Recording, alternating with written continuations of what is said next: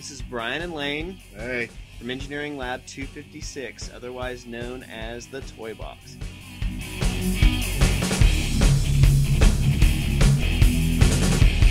Today we're going to show you how to install a processor. This is a ZIF socket. That stands for Zero Insertion Force.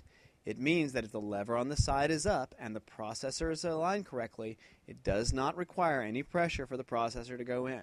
You will note the arrow in the corner. We have blown this up so you can see it easier. On the processor, you will also see an arrow. Make sure the lever on the ZIF socket is up. Line the arrow on the processor with the arrow on the ZIF socket. Insert the processor. If it doesn't slide in easily, do not try to force it. Once the processor is in the socket, push the lever down.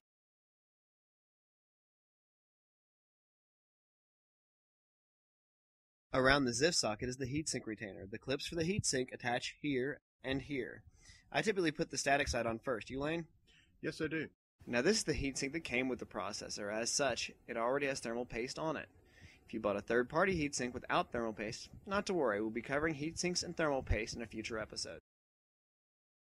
Okay, so put the side without the lever on first, then the other, and flip the lever down.